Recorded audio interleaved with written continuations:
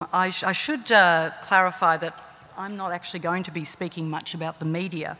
I'm going to be speaking more about free speech generally, because I'll just wait. Because I'm not sure if you've been aware, but for the last 3 years, as far as I'm concerned, we seem to have been in the middle of something which I call the free speech wars, of which there has been a number of prominent skirmishes over the last few years. We've had the Andrew Bolt trial. We had the battle over the exposure draft of the Anti-Discrimination Bill, which defined discriminatory behaviour as including that behaviour which might offend or insult someone on a protected basis, such as gender or race. We've had, Jonathan's alluded to it, we've had the battle over media reform, which he's just been talking about. And then the term speech outrages are really just, I'm referring here to, I suppose, the intermittent explosions, largely emanating from social media, of outrage over particular things people have said. So I want to start off by having a look at some of the combatants in this war. And like any war, you need your martyr, and, you know, your Martin Luther King, so I'm going to start off with that person. Of course, this is Andrew Bolt, who was found to have breached the Race Discrimination Act in late 2011. The relevant acts were the publication of 2 articles in the Herald Sun about the self-identification of lighter-skinned Aboriginal people. The article was found to have breached Section 18C, and that it offended, insulted, humiliated and intimidated people on the basis of their race. And this was his reaction. As you can see, his right to free speech was severely curtailed. A front page article with big letters in Australia's best-selling newspaper. Is something kind of strange about screaming, "I've been silenced." Now, he has many backers in this freedom campaign. One of the most prominent has been the Institute of Public Affairs, the IPA, the free market think tank, which has started, I'm not sure how old it is, but started this website, Freedom Watch. If you don't know the IPA, you may know that they have a large supply of clean-cut, articulate young men who've somehow taken over the ABC. But this is the logo of their site, Freedom Watch, where they vigilantly watch over threats to freedom. And they don't discriminate, it's fine if you're a corporation. Now, this is an invitation to their very recent 70th anniversary dinner. The voice of freedom since 1943. Master of ceremonies was Andrew Bolt, and the main speaker was Rupert Murdoch. And when I saw Rupert Murdoch, it got me thinking, where have I seen, just as an aside, where have I seen Freedom Watch before? I remember it was this guy. This one Judge Napolitano on Rupert Murdoch's favourite television channel, which is Fox News in the United States. And just as an aside, there's actually been some research done on the effect of certain television watching on knowledge of politics. And it turns out that Fox News is actually bottom of that list. You know less about political facts if you largely watch Fox News. What's actually more remarkable is that you know less, is that Fox News actually came below those people who don't watch any news at all. So the implication is you'll know less about political reality if you watch Fox News than if you live in a cave. But I might just move on to another, I suppose, a surprising intervention. This is former High Court Judge Justice Callanan, who I thought his intervention over the discrimination bill was quite spectacular. According to The Australian, he called for the community to rise up against the bill. I just had visions of mass protests of people just running around randomly offending people, but it may not be what he meant. But that's one side, the freedom fighters. On the other side, we have former Attorney General Nicola Roxon, and she defended the doomed provision in the Anti-Discrimination Bill for so long that the whole thing ended up being ditched. With media reform, the arch-villain was Minister Stephen Conroy, and we have here the fairly understated cover of the Daily Telegraph, comparing him to Stalin, Mao, Kim Jong-un, and so on. But the real villain is these guys.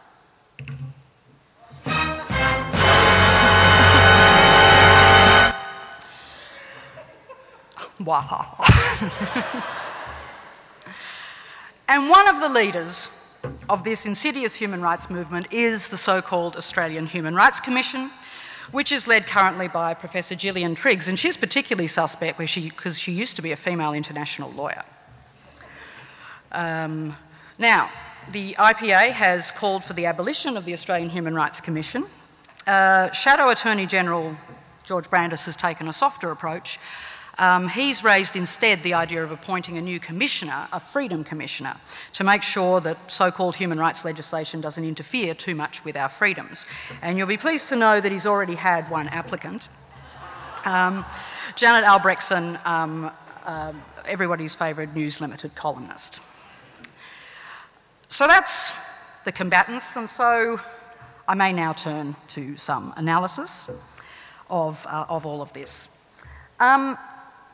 The version of free speech that is being pushed by groups like, I suppose, most of News Limited, the IPA, is an absolutist version, one that permits of very few limits. It's much closer to the US version of free speech, which itself does permit a very few limits, rather than the international human rights version, where free speech is balanced against other rights. It is not supreme. For example, free speech and privacy are equal under the International Covenant on Civil and Political Rights, under the European Convention, and so on.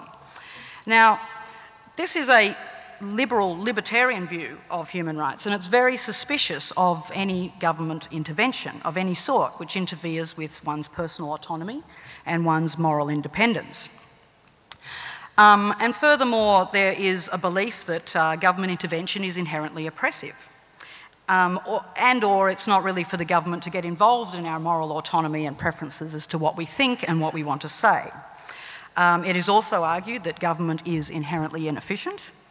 Why introduce cumbersome regulation and courts, which Jonathan's just been talking about, into human life unless it is absolutely necessary? And this libertarian view tolerates only a very narrow scope for human rights. They're all negative rights, that is, rights which are freedoms from government intervention.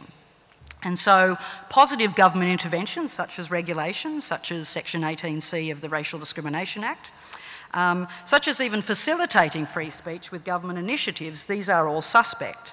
And so, for example, the IPA has gone on record saying it would like the ABC to be broken up and tendered out, you know, the ABC which is currently, of course, government funded. This is a free market approach to free speech. And of course, the IPA is a free market think tank. It campaigns fiercely against government intervention in markets, for example, such as with the plain packaging legislation for tobacco. And this is part of a broader argument that the market is a much safer and more effective indicator and distributor of rights and duties than governments. The free market approach to free speech could, for example, be applied to the media, that just leave it to the media, the market, to regulate media standards rather than have them otherwise interfered with by governments. The problem with this free market approach, though, is that it doesn't take much account of existing power relations. It's fine for those who are powerful or who have the best opportunities, but it takes no account of the idea that certain viewpoints don't attract the attention of the commercial media. So I believe there is a real need for strong state broadcasters such as the ABC and SBS. As another example, hate speech prohibitions, especially against historically oppressed minorities, can have a serious silencing effect on the members of the hated groups, which often tend to be those very same historically disadvantaged groups. And of course, at worst, it can provoke violence against those groups. And so I would argue that the libertarian approach to human rights can verge on being a Darwinian approach that really equates with human rights for the strong. It takes a lot of notice of freedom. It takes some notice of dignity, especially the dignity of the speaker, but only some of the listeners. The dignity of the taxpayer, certainly, but not much focus at all on equality. And I just draw your attention to some other threats to free speech which haven't attracted as much of a war from the combatants that I mentioned. Well, we have had, I mean, the first example is not a great one because I guess it hasn't been successful, but we've had and we are having ongoing lobbying attempts by content providers, particularly in the United States, including News Corporation, which of course, well, actually now it's 2 companies, but including what was the single entity News Corp, to introduce very restrictive intellectual property restrictions to the internet to bolster their proprietorial rights, but at the expense of the right to free speech and freedom of information on the internet. In Queensland, the Parliament has introduced a law which requires trade unions to hold a vote of members when they wish to conduct a campaign, which would cost over $10,000. To be fair, the IPA has criticised this law. At one level, this law introduces greater transparency into the workings of unions. But at another level, it clearly muzzles free speech. I mean, a ballot of union members is itself extremely expensive. I'm not sure how much it costs, but it could possibly cost more than $10,000 every time they want to run sort of a campaign, which has in fact been a traditional role of unions. The next one was alluded to by the Attorney General this morning, that New South Wales has introduced new funding guidelines for community legal centres. It prohibits the recipients from conducting political advocacy against existing laws and even from lobbying, so even from closed doors lobbying for changes in the law. Even less attention, in my view, I confess I haven't been in the country, but it seemed to me there was very little attention to the second last example there. This is a policy aimed squarely at academics, and particularly one academic, one Jake Lynch from the University of Sydney. Jake Lynch is a supporter of the boycotts, divestments and sanctions movement. And late last year, I think it was, he refused to work with an Israeli academic on a particular project because of his support for BDS. And for that decision, he received criticism from both sides of politics. But the opposition, the LNP, has now upped the ante. It is said that under its government, government funds cannot go to a person or institution who supports BDS. We're not talking about activities which promote BDS, we're talking about people who, whether they actually support it or not. Now, if this policy was to come in, of course the LNP would have to be elected first, but if they are serious, that would mean that they would have defunded Stephen Hawking, who famously, the famous scientist who earlier this year boycotted a conference as a protest against Israeli policies in the, the Israeli occupation. Now, regardless of what one might think of the BDS, movement, this policy, as announced by the LNP, Liberal National Party, is in my view an outrageous attack on academic freedom and freedom of expression. And yet largely there has been silence. In fact, News Limited, which is so concerned about free speech, it described the ALP's failure to match the policy as squibbing the challenge. Now, I'm sure when it comes to the aid to CLCs and even this BDS policy, that I'm suspecting that the IPA and News Limited don't see threats of withdrawal of government funding as a free speech issue. Indeed, given their view on the proper role of government, they're probably not particularly fussed about the withdrawal of government funding generally. But there are certain constituencies which simply don't attract significant private sector funding. Australia, for example, just simply doesn't have the same level of philanthropic funding like you find, for example, in the United States. In fact, no one in the United States is quite unique that way. Community legal centres work on behalf of the legal rights of disadvantaged people. In the absence of significant private funding, they need government funding. And so should the price therefore be muzzling them? Should they not try to advocate and change laws that they believe are unfair to the disadvantaged? Can they not even lobby? Or is lobbying just, limited to rich people? The New South Wales government argues that it wants public money to be spent on the CLC's core business, that is to provide legal assistance to those in need, rather than on the add-on activity of political activism. But political activism can be prevention rather than cure in highlighting unjust laws and practices that simply shouldn't exist. And so I would argue it is a part of the core role of CLCs. And as for the proposal on BDS, government funding is essential for academic promotion these days. I mean, you know, it's now the biggest thing in academia is you need to get grants, and I guess there are other sources, but the government and the Australian Research Council are the most obvious ones. And so any academic that cares about his or her career would have to be silent on his or her support for BDS. And so if that person boycotted an Israeli event, they couldn't say why, which actually deprives the boycott of any meaning at all. I should report one positive thing, which was also mentioned by the Attorney General this morning, and that is the Not-for-Profit Freedom to Advocate Act, which was passed earlier this year, under which Commonwealth bodies are forbidden from inserting clauses in funding contracts that gag non-governmental organisations from engaging in advocacy. Now, finally, I want to turn to one of the key battles in these wars, what I've called the battle over offence. After all, the battle over the Anti-Discrimination Act focused on the clause which included causing offence and therefore offensive speech within the definition of prohibited discrimination. And to be fair, here I agree in many aspects with a lot of the criticisms. There simply is no human right not to be offended, not on a racial ground, not on a sexist ground or a religious ground or whatever. There is no human right. Offence falls far short of hate speech. And in fact, some of the most important speech in history was once deemed to be offensive. And so personally, I think it was very wrong for that clause to be included in the Anti-Discrimination Bill, though I'm not sure it necessitated abandoning the entire bill, which I know bits were then inserted into the Sex Discrimination Act, but the general consolidation, in fact, didn't happen. I also think that Section 18C of the Racial Discrimination Act goes too far. To repeat, it prohibits speech which offends, insults, humiliates or intimidates on the basis of race. Now, Andrew Bolt was deemed to have, his articles were deemed to have breached all of those provisions, okay, that it in fact did all four things.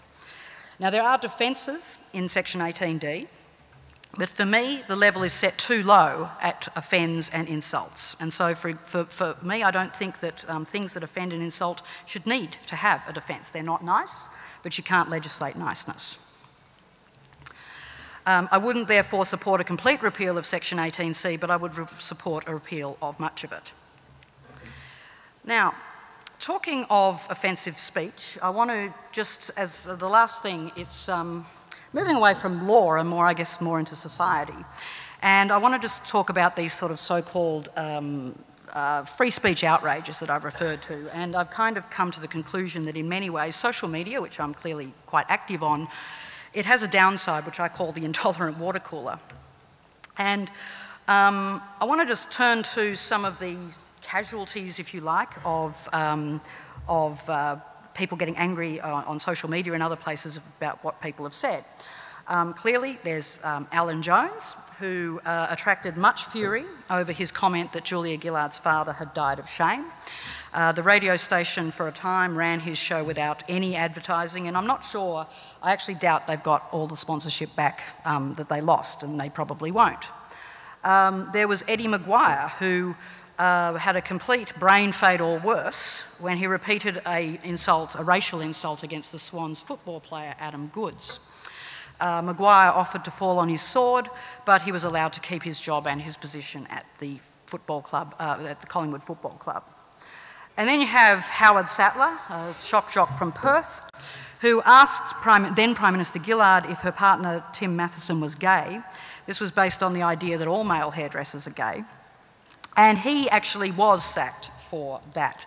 Now, lest you think all these casualties are on the right, I mean, I'm not really sure where Eddie Maguire sits in the political spectrum. I'll just remind you of some other ones. There was a colleague of mine, Professor Larissa Berendt, who made an unwise tweet against another Indigenous leader. This led the Australian newspaper to publish an extraordinary amount of stories in the 7 days that followed on the basis of this tweet, very few of which were related to the tweet, and it called for Berendt to be removed from a particular federal body. And then there was, to be frank, a genuine mistake from human rights lawyer Julian Burnside. he sent out a tweet which seemed to imply certain things about Tony Abbott. And I can assure you it was inadvertent. It wasn't actually about Tony Abbott, but it was very obvious why people would think it was.